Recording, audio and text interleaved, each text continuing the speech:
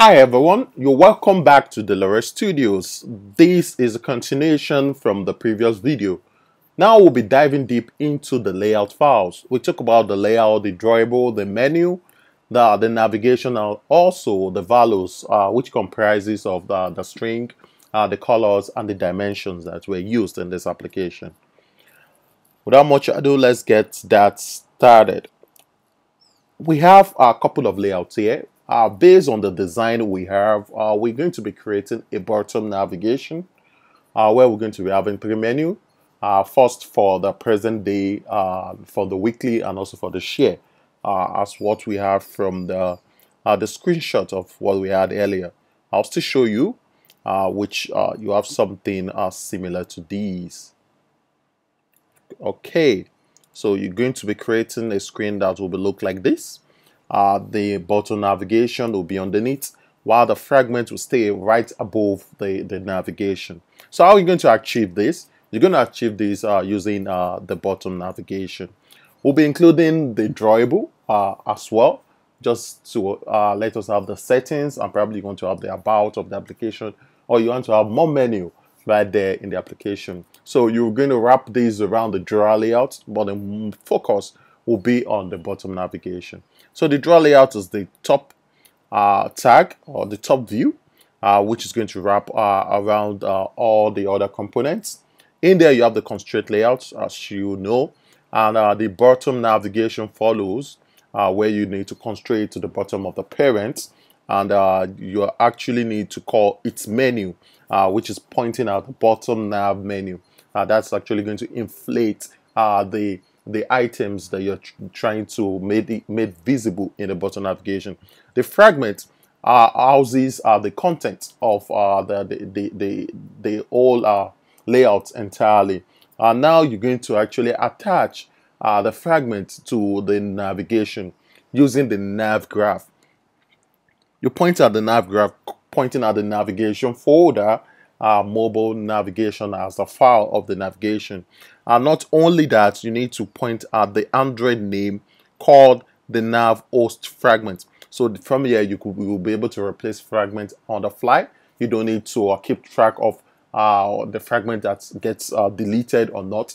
You need to do that in the nav graph. So in the nav graph, you'll be able to point at the different fragment, the point of entry, the point of exit, whether you need to pop or you need to exit from the particular fragment. I'll point out if you get this clumsy, you could check out my video basically on quiz app, where I use a lot of Android navigation to actually flip around questions and take me back to the beginning of the question. So I'd like you to get your hands on that if you find it a little bit hard to understand the Android navigation. You need to bring in the navigation view, which are actually going to hold on to the draw itself, where you have the nav drawer as the menu to inflate, and you could create an header layout as well, which is going to serve as a banner. We'll get to look at all those layouts. Firstly, let's look at the nav header, which is going to be for the drawer. All right, you could see it right there. It has an image view, which you could serve as the logo of your application, and the text view, which could serve as the title of the app, and a short description could be an email, could be something, it could just be a profile of that particular user. So that's that for the nav header. And we're going to inflate three fragments: home, weekly. The third could be a mere share, so you may not need to actually create a fragment for that. But for the first fragment, which is going to be the home itself, you need to create something that looks exactly like this, which you have a big banner, and you're going to have the thermometer, the humidity, the wind, and also the UV index. These are image with the text just by the side. I use a constraint layout to actually get this kind of a little bit complex layout. So if you're dealing with complex layout, I will implore you to use constraint layout. You need to actually use your floating, your constraints very well. So it's actually going to sit side by side. Even when you're rotating your device, you're still going to have that fluidity, that same look and feel. I actually use a nested scroll view because of different screen density. We have different sizes of screen. We have some Android devices that are so short, and we have some that's way long. So I will employ you to use nested scroll view when you actually don't know. And this is actually going to handle any screen so that you could be able to scroll if the screen is small, so that you won't have a cropped kind of view when you are displaying your mobile application. So I'll leave you at that to go through that in the source code. I'll be sharing the source code in the description of this application. Now the weekly is actually going to handle the days that probably you have today as Saturday.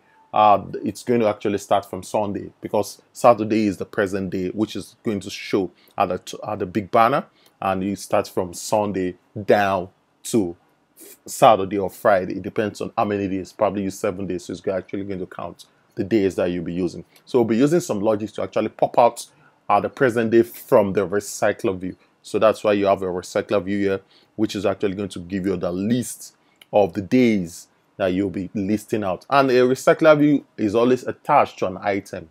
I hope you know that by now. So any recycler view must have its items. So what are the items here? The items is so basic, where you have the drawable. By the left, we have Icy Cloudy. I could actually bring in that drawable.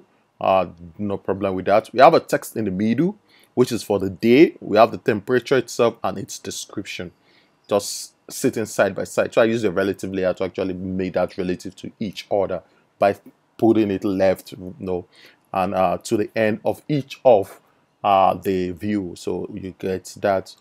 Cool. Now we have the settings fragment.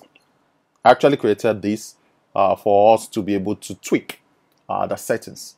We need to actually make changes. Probably we want to bring in a new city, and we might decide to change the number of days. We need the application to return the weather analysis. So we could decide to pick 13 days, 14 days. We decide to pick 7 days. It depends.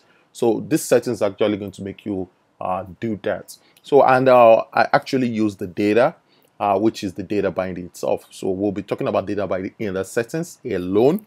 You could extend it to other fragments, but in here, once you understand how to use data binding, it's going to be cool for you. In here, you're going to call the variable.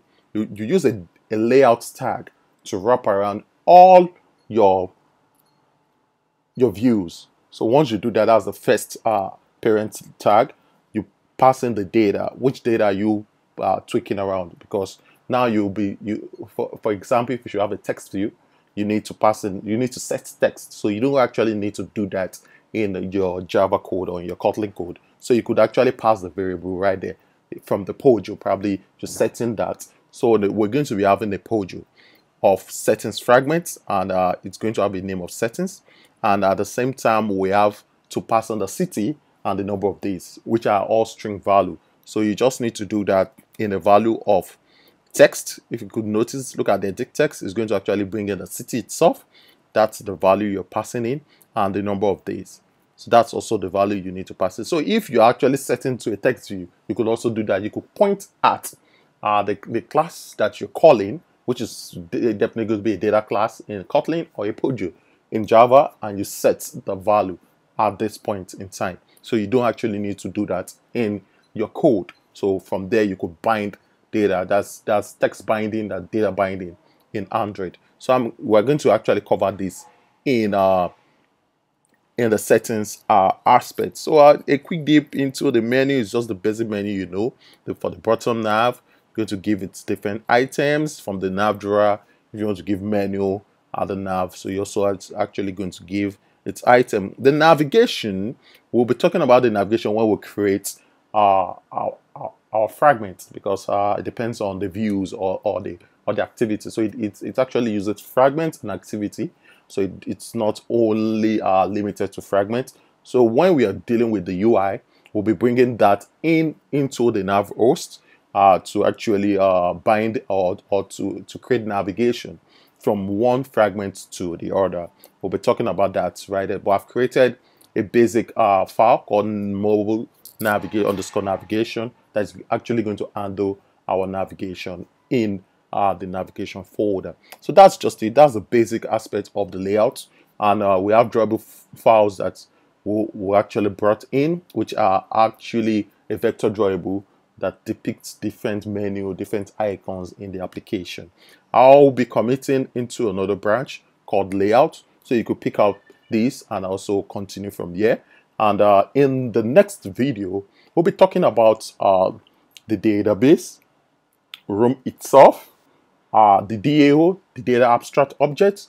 We're talking about retrofit, how we're going to make the network calls, how we're going to bring in the UV index, and at the same time, we're going to bring in the daily forecasts. So we'll be looking at that in details before we actually move into aspects of the app, like the dependency injection, the adapters, the UI, the fragments, and likes. So we'll be actually picking these in segments. I would like you to stick by it, and you're going to actually understand it. If there's any question you need, just drop any question in the comment section. I will actually be there to answer any of your queries. And at the same time, I implore you to please subscribe to the channel, share this video, share it to your friends, to your colleagues that would actually benefit from this. Thank you very much. Don't go anywhere. The third video will be right back. Bye-bye for now.